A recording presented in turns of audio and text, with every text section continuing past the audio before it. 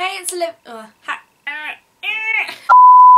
Olivia and welcome back. Well, to me and to you. It's been a while for both of us, I think. Hey, it's Olivia, just watch this video. I have had the opportunity to come back and do videos for a reasonable amount of time now, and I've just been honestly really lazy. It doesn't matter, I'm really excited to start making videos again. I'm really happy that I came back with something like this because it's a really pretty look, especially for this time of year, even though it's pouring with rain outside. If you want to see how I did it, wait about 3 seconds because I don't think she's really ready just yet, so just... Yep, okay, let's go! Where am I? So the main focus for this look is the eyes, so I'm just going to do a basic base makeup.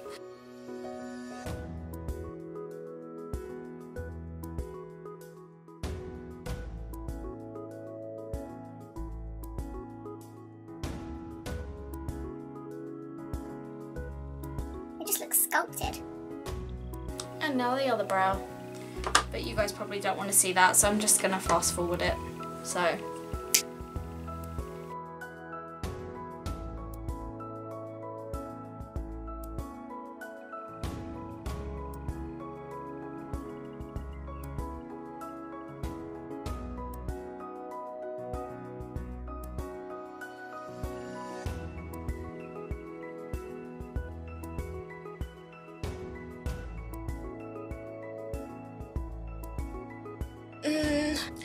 Now that I've set my face, and I'm going to do my contour and highlight until after I've done my eyes, purely because that's how I want to do it. For my eyes, I'm not using an eyeshadow palette. I'm using the Revolution palette, which is a blush palette. Well, it's a blush cheek palette, and it's called Revoholic Cheeks. Now usually I would advise that you do this with a clean brush, but you'll get the same effect by just really brushing your brush into a tissue. But if your brushes are clean, that's good. We're going in with really bright pinks, so I would suggest using a clean brush just so you don't get, if you've done a smoky eye or if you've done blue, you just want pure pink in this. So I have cleaned this brush as much as possible, so we're just going to leave it at that. The first colour that I start off with is this really bright red, and I'm just going to pat my brush into it, tap off the excess, and I'm just going to run this through my I'm going to run this through my crease and blend it out as much as I can. Oh, hello pigment.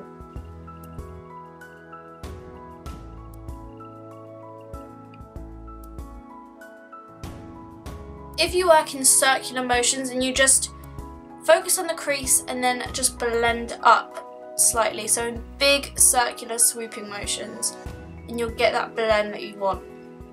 It's always better to go slowly, like doing a small bit of colour, small bit of colour, small bit of colour, rather than loading your brush up with red and then having to blend it out, because that just takes forever. So I'm just blending it out a little bit more. So just making sure to blend it outwards and upwards.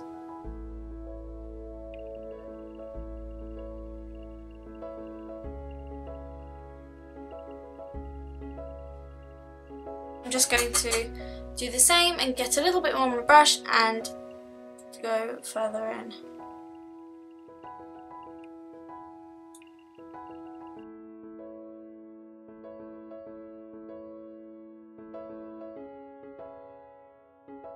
And the next colour I'm going to go into is this one right here. It's more of a tan baby pink, and I'm also just going to run that through my crease. And blending it into the other pink. And then I kind of bring it down here, connect it to the end of my eyelid. Like that. I'm then going to take the more of a peachy colour here, and then I'm going to, I want to focus it more on the outer corner and blending it on the outside.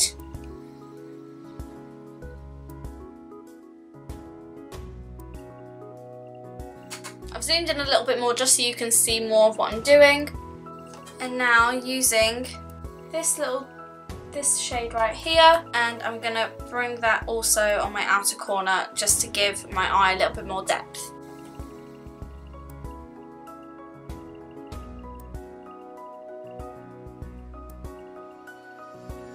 That is it for the lids for the moment. And using the same kind of peachy colour here that I used, oh wait, no, where was it? This is the second colour that I used on the eyes. Just going to take that with a small shader brush, tap it off, and then run it underneath my lash line and connect it up to the lid.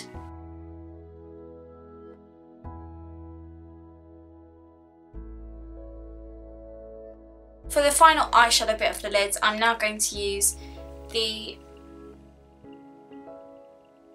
Urban Decay Moon Dust, which I've borrowed from my mum. And I'm going to take the colour Element. Just going to do it like this, which is this one. Now, I don't know if the camera picks it up that well, but Element has a duochrome effect. So it is a pink and gold shadow. If I do a little swatch, maybe I can show you. See, it looks kind of pink and gold. But before I do that, so that the eyeshadow lasts longer on my lids, I'm going to take a small bit of my concealer and the Real Techniques detailer brush, and I'm going to make almost like a crescent shape on my lid, starting from the inner corner of my eye around about the middle, maybe 3/4 of the way down. And very carefully and slowly, it's really important to go slow on this, just so you get that nice curve that you see on a lot of photos and things like that. So I'm just going to follow the line. I don't know if you can see that little line at the top there. And I'm going to follow that with my brush and just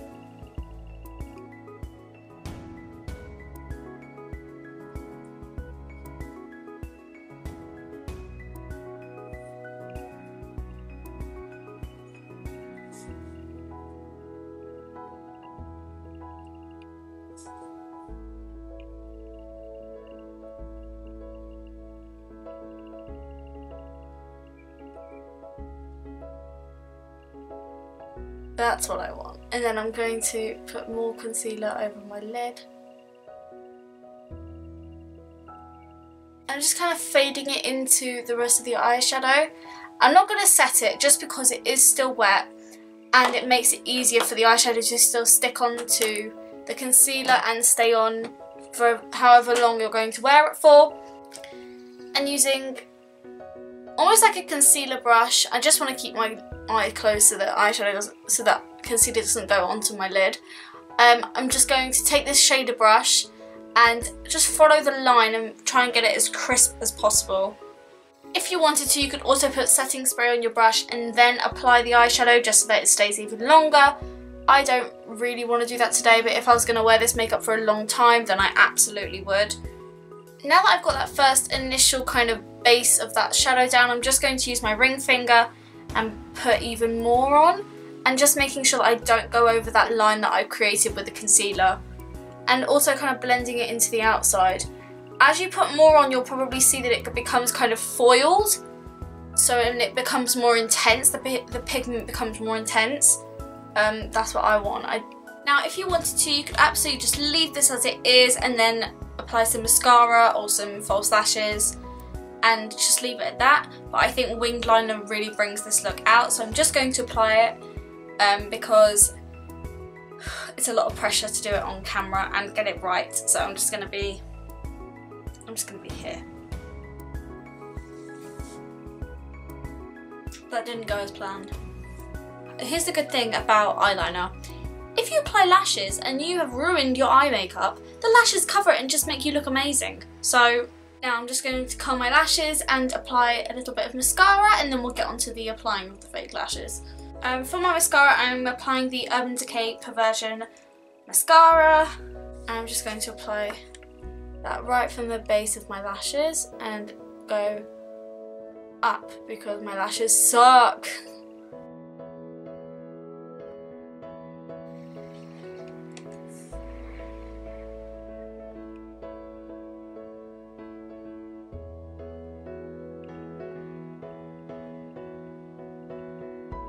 Now to apply my lashes. Usually I would leave this till the end, but I feel like applying them now. So I'm just going to apply the Allure London Definition Lashes in the number 121. I'll show you the cool thing about these lashes. So these lashes have another strap of lashes at the end. I don't know if you can see, but they are thicker at the end here. That is because the ends have two sets of lashes that are double stacked on top of them. I love double stacked lashes, and this just does the hard work for you. So really all that you have left to do is to get rid of the disgusting lash glue that was left on them from the previous 3 times that you've worn these lashes. I'm just going to use the Allure glue that comes with it. Just going to apply a really thick layer, trying to keep it on the ends because that's where my eyelashes tend to come off the most. And then doing that little shaky thing that everyone does to get the glue to go tacky so that it will stay on your lashes. This is also a really good time to curve the lashes back into shape. So if you've worn a certain pair of lashes for a really long time and they're starting to go straight instead of staying curved, when you're still waiting for the glue to go tacky, just bending it like this is a good way for them to stay curved. And then using a pair of tweezers, and I'm just going to grab the middle, trying not to flatten it as best I can, and then going from on top and just trying to fit them in.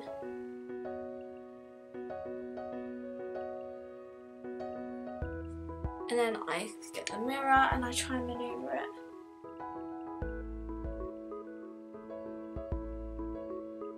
So that it fits onto the base of my lashes.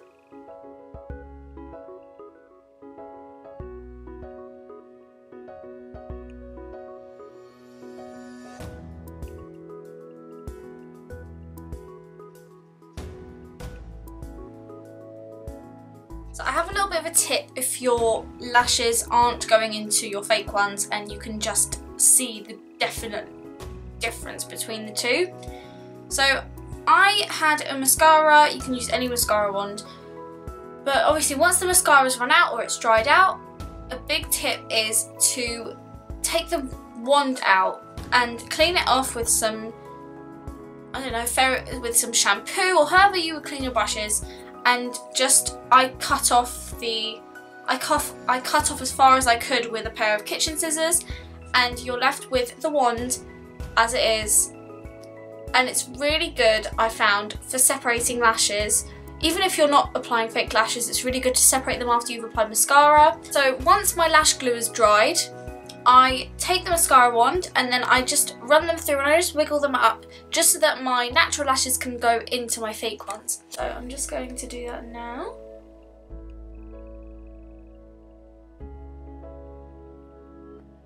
And also I just kind of twist the wand as well, just so, like I just twist it in my hand. So I just, with my fingers, I just go like that, so it rolls up. Now just to finish off my eyes, especially if I've put on big thick false lashes, I like to do bottom lash mascara, a lot more than I usually do. I barely put any on if I'm just wearing normal mascara with no lashes. So I'm just using my Clarins Be Long mascara, and this is the travel size, so it's a really little wand which I like to use for my bottom lashes, and I'm just going to apply a little bit more than I usually would. So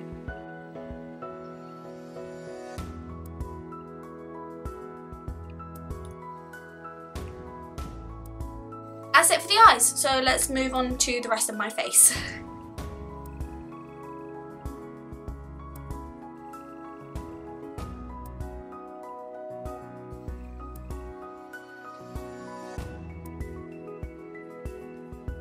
Now for my favourite part.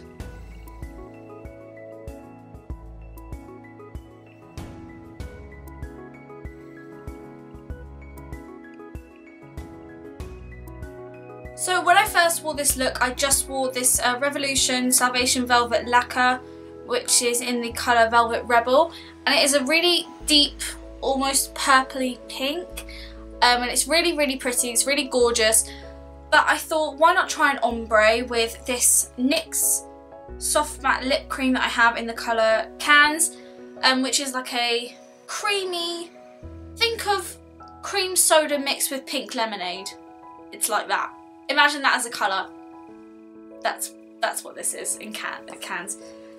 So I'm going to be mixing these two colours, holding them the wrong way. I'm going to be mixing these two colours, this one on the outside of my lips and then this one in the centre. You'll see what I mean as I'm going along.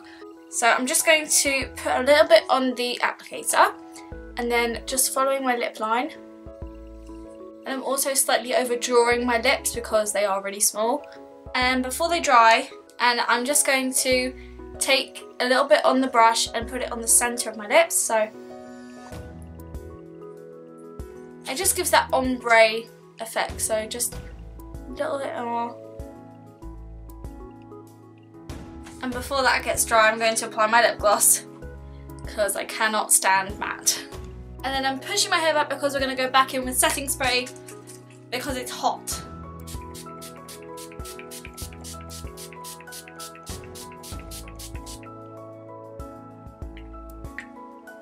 Set me up for life.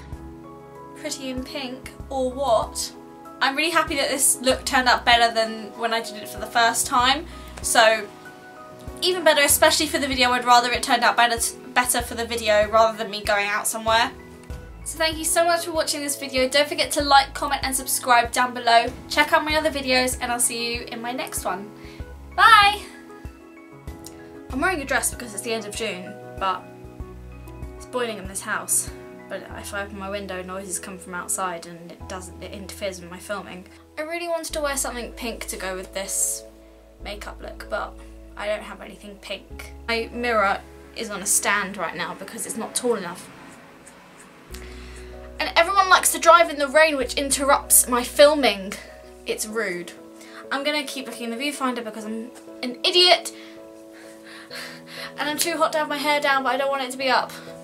Struggles. I tweeted there was a photo of Levi lying on the floor and I instantly thought the floor is lava and I was like, I have to tweet that to Kira. So I screenshotted the photo of Levi on the floor and then I sent it to her on Twitter. I mentioned her and I was like, the floor is lava with the photo.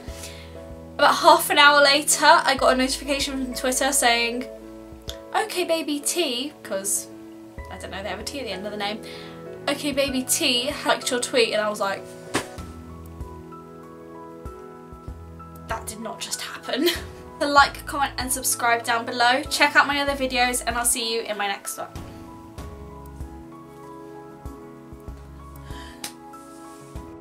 And oh, f off. Rude. Oh yeah, I hate when I have to do the intro because I'm so awkward and I can't speak for my life.